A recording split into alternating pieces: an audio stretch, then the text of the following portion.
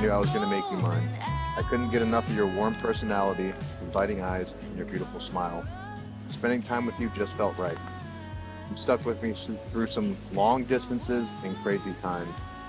And I promise to be there to catch you if you should fall, get through any setbacks.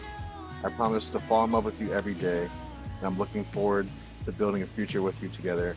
I can't wait to see how beautiful our family will be.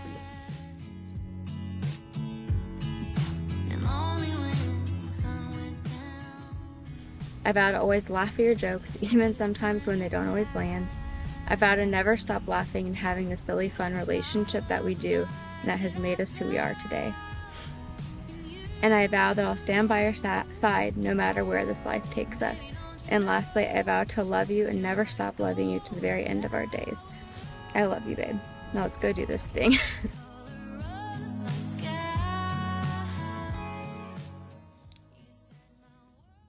As solemn as those you're about to make, this moment is the anchor that holds your past and future together.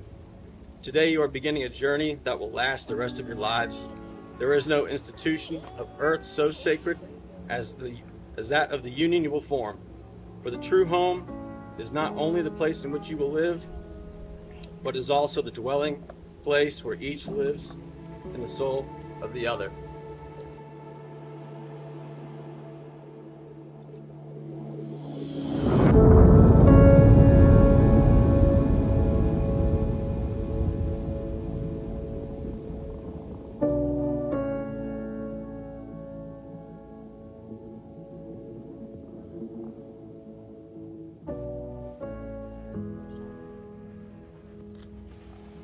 Do you, Michael, take Julia to be your wife, to cherish her in love and in friendship, in strength and in weakness, in joy and in sorrow, and to love her faithfully today, tomorrow, and for as long as you shall live?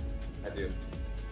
And do you, Julia, take Michael to be your husband, to cherish him in love and in friendship, in strength and in weakness, in joy and in sorrow, and to love him faithfully today, tomorrow, and for as long as you both shall live?